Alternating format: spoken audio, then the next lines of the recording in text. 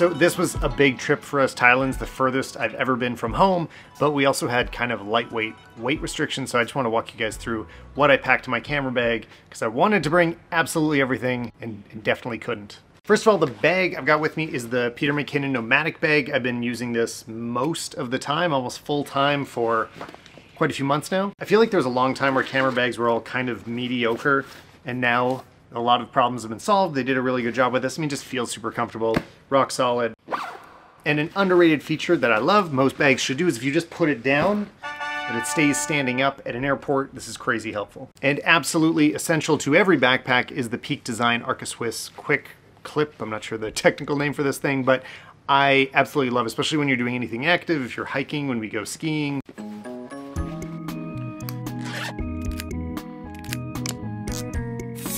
Anything where you're doing something with your hands at the same time as you might need to shoot, it's way better than a camera strap because it's not dangling all over the place. I've also got this Peak Design wrist strap, which I do have a big complaint about this.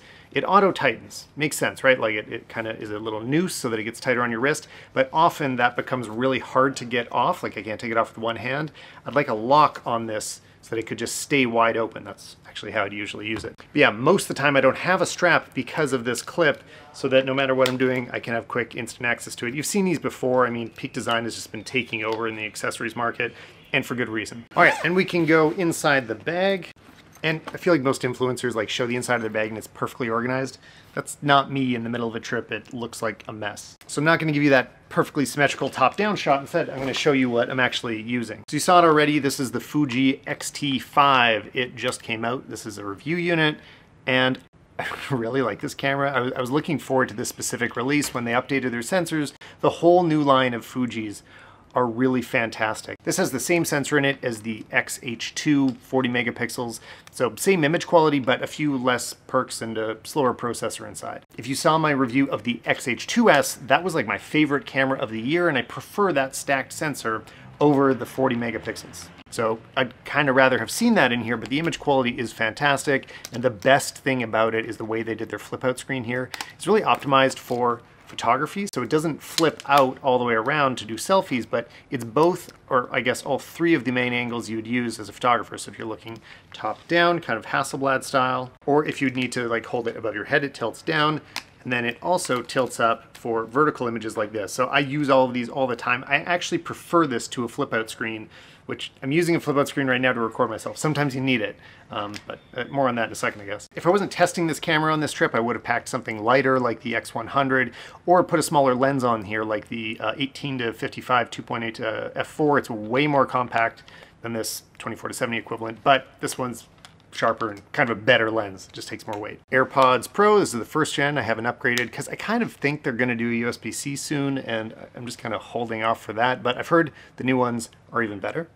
I've been using these SanDisk drives, and I got 3 of them. These are like video drives on the go, and I have attached them with an AirPod, which I think was very clever. So not only do I have an AirPod at my drives at all times, but I also can keep them together. I think this just tells me I need to start buying bigger drives instead of using 3 of them. Actually 4 of this, because this has our photos on it, and another AirTag. Tons of SD cards. I was tweeting the other day about how like 128 is my perfect size, so I think I got to replace all these 64 gigabyte ones with more 128s. And then just a couple CF Express Type B cards. This is a Lexar with a Lexar card reader. I got to start picking up more of these gradually, but I don't know, I like SD more because they're smaller and work in more of the cameras I use. Bigger, slower drive for actual backup and archiving. Oh yeah, and this was a big decision for me. I brought the MacBook Air instead of the MacBook Pro 16-inch that I always usually travel with. I just need to edit videos on the go. Like a lot of the year we are traveling, so I need to be able to keep working, and it seems like too much of a compromise to go to such a small machine. After this trip, I am kind of addicted. I haven't really had any situations that I couldn't handle on this smaller machine. The only significant downside is the screen real estate. Like when you're editing videos, the video becomes pretty small once you've got the whole interface and the timeline visible. There's less real estate to see what you're working on. So I would love to see a 15-inch MacBook Air, and then I think maybe I could start using like a desktop for my full-time at home work, and then actually use an Air when we're on the road. When I posted this one on my stories, I think I got more responses than like anything else I've posted, and I'll tell you what it is in a second, but first, huge thanks to the sponsor of this video, Envato Elements. They are an amazing resource for freelancers and content creators. If you're not familiar with Envato Elements, it's a subscription-based service that gives you access to millions of stock photos, video templates, graphic templates, music, and more. So let's try this out. I'm working on a travel video right now. I'm gonna search for drone Thailand, and instantly I get some epic, beautiful shots that I certainly didn't have time to shoot myself, but now I have establishing shots for different locations.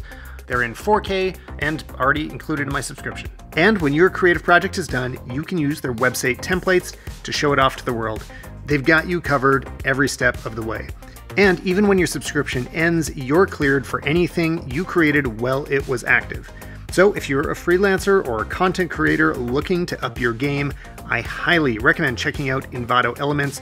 Their affordable subscription is a no-brainer for anybody that wants to up their production value with professional assets that you don't need to create on your own, so you can be efficient and focus on what you do best, creating amazing projects. So hit the link in the description, and thanks again to Envato Elements. So when I shared this in Instagram stories, I was kind of surprised how many people hadn't heard about it, because it's made by 12 South. They sell these, I think, in Apple stores. They're really kind of easy to come by, and I've had it for more than a year now, and it's called an AirFly, and all it does is it plugs into any headphone jack, doesn't matter what it is, and sends the signal out to Bluetooth. And this one's the Duo model, so you can connect up to 2 different AirPods, and it's really simple. You just like press and hold the button, open up your AirPods, and connect as if it's a phone, and the connection is really reliable. On the flight here, which was over 15 hours, it didn't drop out and the batteries didn't die in this thing. So I was able to listen to the movies from the airplane entertainment system. So good to travel with. The next one you're listening to right now, this is the Rode Video Micro 2.